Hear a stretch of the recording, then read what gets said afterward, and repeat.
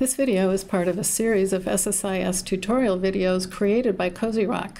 In this video, I will show you how to configure a package that uses the Foreach file enumerator in the Foreach loop container.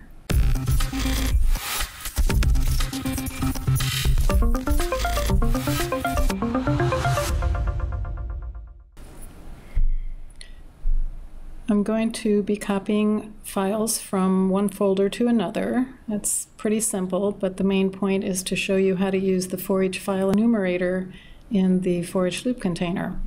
So this is a list of files. They happen to all be Excel files that I have in my Excel source files folder. And I'm going to be copying them over to the Excel dest files folder, which you can see is empty at this point. So now I'll go over to Visual Studio, and the first thing I want to do is configure my variables. So I'll start with a variable called name of file, and it's going to be a data type of string, and I need to put an initial value in here, so I'll put George. And that's all to configure that one. The next one is going to be the file path, or it'll show the complete folder as well as the file name. And so I'll set up the source path first. And again, this is going to be a string for the data type. And then I need to go configure an expression. And this expression is going to put the full folder path, and then I'll add in the file name. So I'm going back to the source, where the source files are located. And up here, I'm going to right mouse click and click on Copy Address as Text. And I'll paste that in where I'm building my expression. I'll put double quotes around it, and then the backslash is a special escape character. I need to put another backslash every place that I'm using a backslash to define the path. And you'll see when I evaluate the expression, it'll just give me one backslash in each of these places. And then I need to put one at the end of the folder path. So I do the double backslash for that. And then I'm going to actually use the variable that's called name of file. And then I'm just going to get the name and not the full extension when I set up the Foreach loop container. And I don't have to do it this way. It's just how I chose to do it. So I'll put at the end .xlsx and then double quotes. And now we'll click on Evaluate Expression, and that looks like a proper file path. And it's filled in the name George because that's what I set as the initial value for the name of the file. So I'm going to copy this. It might make it easier to set up my destination path for that variable. So I'm going to do another variable called dest path. Oops. And again, that needs to be string. And I'll go over here to the ellipsis again to set up my expression. And now I'll just paste in the one I already configured for the source path. And now I'll just change the final folder name to Excel dest files. And I'm going to go double check and make sure that name is correct. Yeah, Excel dest files. So now I'll evaluate that expression, make sure everything's going to work according to the plan. And there you can see I have the full path configured. So that's all the variables I'll need for this.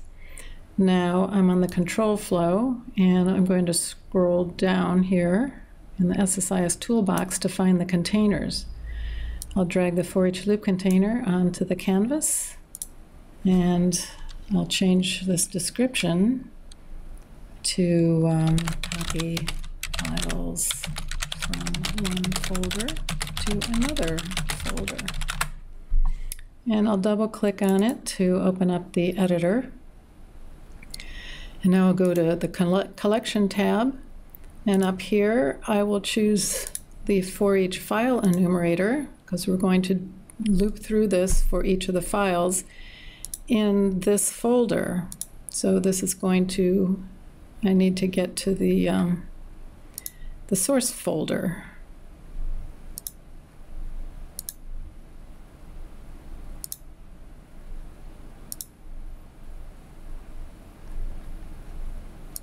Which is Excel source files.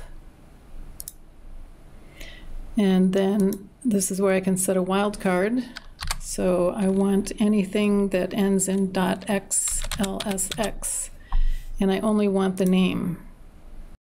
If I did name an extension, it would include the .xlsx. If I did fully qualified, it would give me the full path, and that would make it very difficult to build my destination path. So I'll just use name only. Okay, and now I'll go to the final step in configuring the container, and for variable mappings, so this is where it's going to load up the name only of the file from the folder I pointed to, which is our source folder. So we'll load that into name of file, and that will change each time through the loop. So I click OK.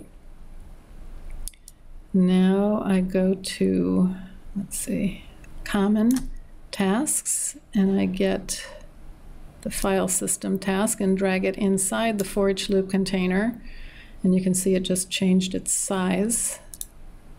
And this will copy a single file. So I double click on that, and it opens up the task editor, and is destination path variable? Yes, I'll be using the variable I set up for that. And then we choose the dest path variable. And if I wanted to overwrite, if there was already a file there by that name, I could set this to true. I am not going to do that. And here's the operation. It's called copy file. And the source path is also a variable, so I put true there. And then I'll go select the source variable, which is called source path. And now that's all set up. So now I'll just save the package, and I want to make sure I execute the correct package. So I right mouse click on my package in the Solution Explorer, and then I click on Execute Package. And that succeeded. So I'll stop debugging. And now I'll go show you the folders. So here's the destination files. And to show you that everything got copied over from the source path, I'll open that up. And there you can see everything got copied over as expected. Thank you for watching.